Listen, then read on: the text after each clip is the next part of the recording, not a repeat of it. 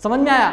और मैंने जैसे बताया ना, प्लूटो और एरिस्टोटल क्या करते थे, जो भी साइंटिफिक चीज़ें बताते थे। ये कब है प्लूटो और एरिस्टोटल जो है ईसा अलैहिस्सलाम से 200 साल पहले, ये जो भी साइंस की चीज़ें बताते थे, ये हाइपोथेटिकल साइंस बताते थे। हाइपोथेटिकल साइंस का माना ख्यास की बातें। मगर इब्ने हैसम ने अपनी किताब में 7 पॉइंट्स बताए हैं।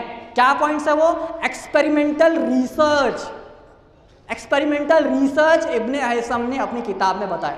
कोई भी चीज़ का एक्सपेरिमेंट करना है तो 7 पॉइंट्स है उसके। क्या पॉइंट है? सबसे पहले ऑब्जर्वेशन।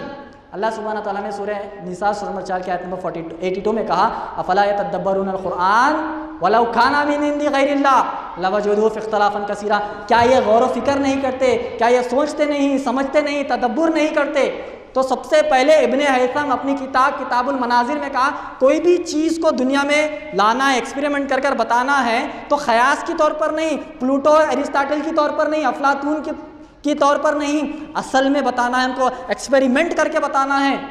सबसे पहले ऑब्जर्वेशन करते हैं। कोई भी चीज़ को दुनिया में बताने के लिए साइंटिस्ट क्या करते हैं? ऑब्जर्वेशन करते हैं। उसके बाद कलेक्शन ऑफ नॉलेज, ऑब्जर्व कर लिए कोई चीज़ को, उसके बाद कलेक्शन ऑफ नॉलेज, उसके बाद कंसल्ट करते हैं। क्या करते हैं? कंसल्ट। उसको कंसल्ट कर कर उसके ऊपर रिसर्च करते हैं, उसको बनाते हैं।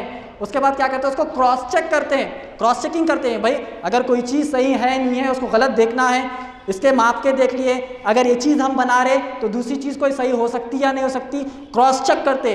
उसके बाद क्या करेंगे? उसको एक्नॉलेजमेंट करेंगे, उसको दूसरी चीज़ों से एक्नॉलेजमेंट करेंगे। उसके बाद उसको रिफरेंस करेंगे। ये हो गई 7 चीज़ें इब्ने हैसम ने बताया एक्सपेरिमेंट कोई भी करना है तो। आपको मालूम, आज हम अमेरिका में सबसे बड़ी जो है एस्ट्रोनॉमी कौन करता है? एस्ट्रोनॉमिकल साइंस कौन जानता है अमेरिका में? बताइए भाई। नासा की वेबसाइट पर अगर आप जाएंगे तो ये 7 पॉइंट्स नासा की वेबसाइट पर पड़े हुए हैं, जो इब्ने हैसम ने 9वीं सेंचुरी में अपनी किताब में दिखाए। आज नासा उसको इस्तेमाल करती है।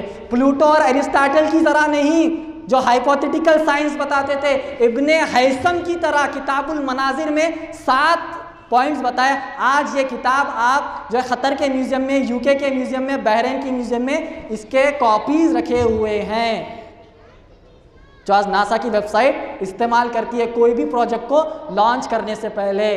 तो आज नासा जो चीज़ पर एक्सपेरिमेंट करता है, जिस चीज़ से प्रोडक्ट बनाता है, दुनिया के सामने लाता है, ये है वो 7 पॉइंट्स, प्लूटो और एरिस्टोटल की तरह नहीं।